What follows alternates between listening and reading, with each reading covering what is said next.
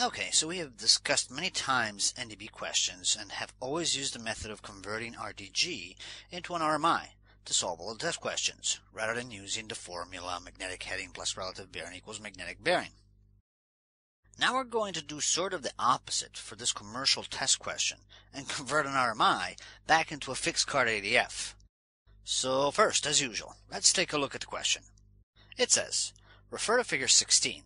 If the aircraft continues its present heading, as shown in instrument group 3, what will be the relative bearing to the station when the aircraft reaches the magnetic bearing of 030 from the NDB? As usual, the question can sound confusing just to start with, and that's, as usual, the FAA's way of trying to trick you. So what are they actually asking? They're asking, let's look at this instrument 16, and if we continue flying this heading, when we reach a magnetic bearing from the station of 030, what is the actual relative bearing?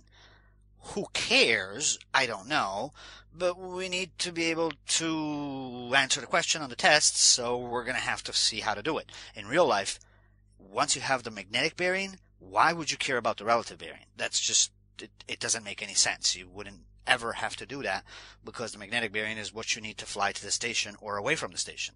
That's the number you need. You don't need the relative bearing. But again, for the sake of the test, let's answer the question. The possible answers are 240, 030, and 060.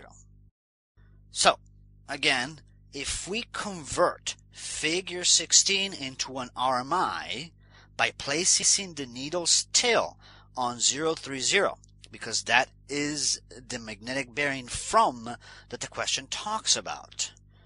And now we draw out a fixed card ADF.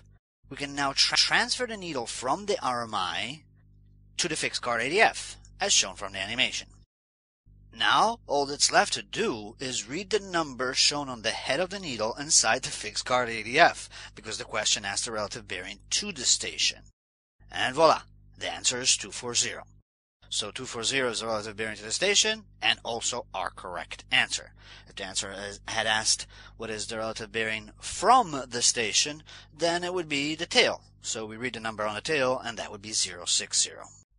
And if you liked the video and would like to see more, or would like to make a test run of our software, please visit passfaaexams.com/free-demo-downloads and find out for yourself how we can really help you ace this written exam.